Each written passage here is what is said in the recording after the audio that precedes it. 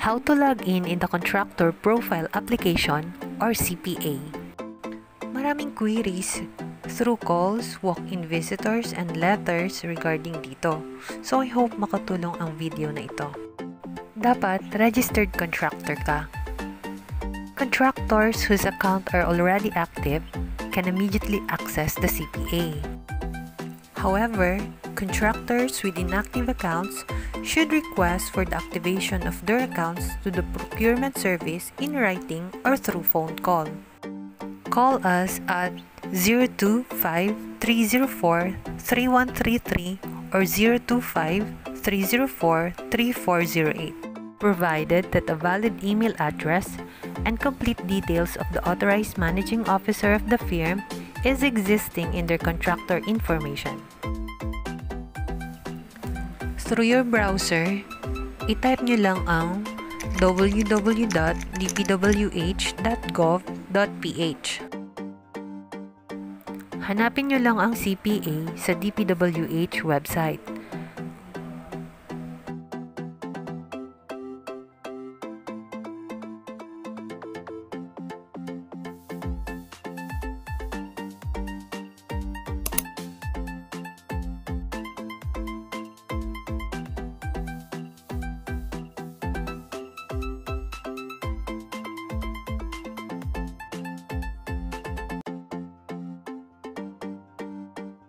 Read and accept the terms of use.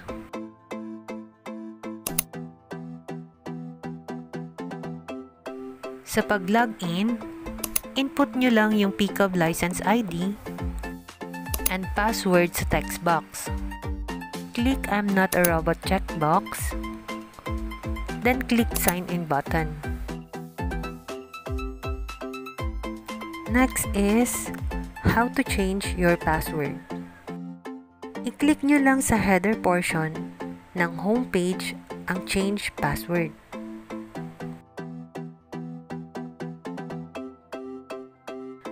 To change your password, supply all the information needed in the change password form. Your new password must not be the same as your old password. It must be 8 to 20 characters, must have at least one lowercase letter, and at least one numeric character. Upon clicking the Submit button, the contractor will be informed if his password change request was successful or not. A confirmation email containing a link will be sent to the contractor's registered email address. The confirmation link must be clicked to complete the password change.